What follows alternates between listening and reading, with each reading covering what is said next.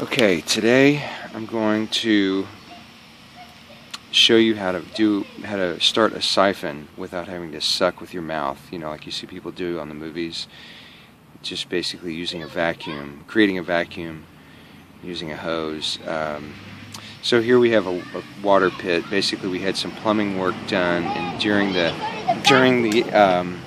course of the workers working on the stuff, the pipes, it rained, and so they said, well, we're just gonna wait till this dries up, and then we'll come back and replace the fill dirt, which is, it's actually been a few weeks, and then we went into this heavy rain period.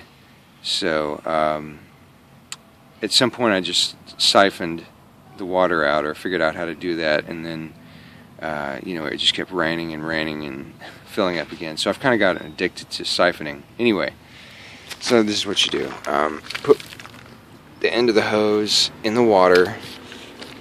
Make sure there are no kinks. Come over to the faucet and turn it on, and it's going to blow all the air out of the line.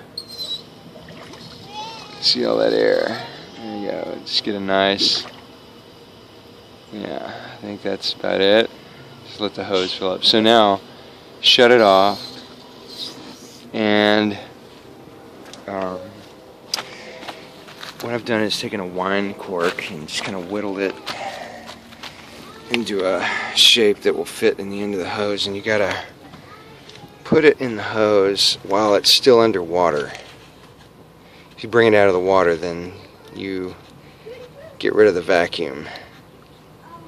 So you can kind of just put it in. Why do you put it in? Put it in while it's still under the water. Then once you get it in, kind of can take it out. And, just kind of fix it in there. Put it back in.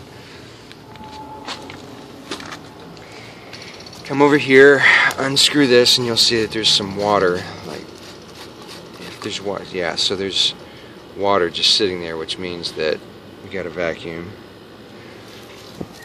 Take this, put this under the water, under the water line, kind of shake it around, get rid of any little tiny air bubbles there, and then just try to put it in the deepest part of the thing. Maybe put a rock there to help it not lift up out of the water.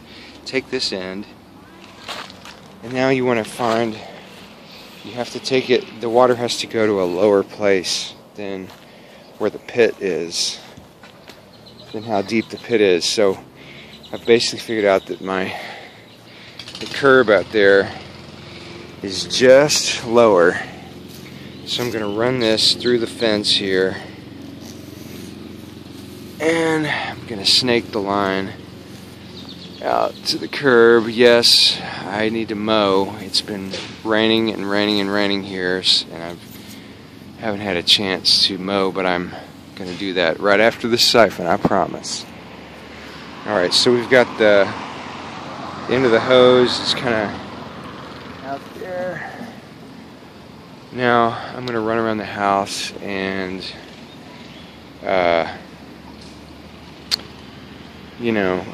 pop the cork open. So here we go. Stay here, stay here.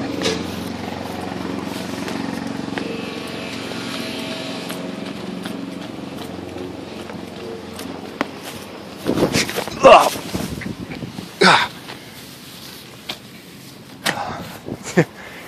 Well, I fell. I turned my ankle in a... Okay. Alright. Damn, that hurt my ankle. Oh my god, that hurt. Yeah, that the grass was not mowed, and I didn't see that hole coming. Anyway, so now this is pointed here. So what's going to happen is I'm going to release the water, and you're going to see a stream of water from the faucet, and then hopefully after that it'll be murky, which will be the muddy water of the from the pit. So we got clear water there. And if we've done everything right, we should be seeing some brown water happening.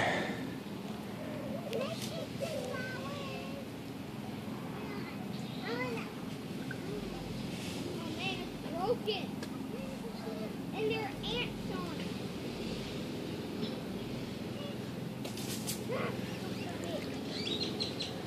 it. Guys, don't touch the hose.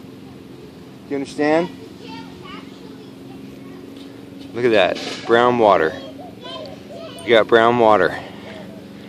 We got a jackpot of brown water. Water is being sucked out of the hose, out of the pit, onto the street. It worked. Alright, maybe this time I'll jump the fence. She's in jail. She's in jail? Yeah. Well, I'm gonna bust into jail here. You're gonna break her out. No, I'm gonna. Well, I guess. Well, I better turn this off.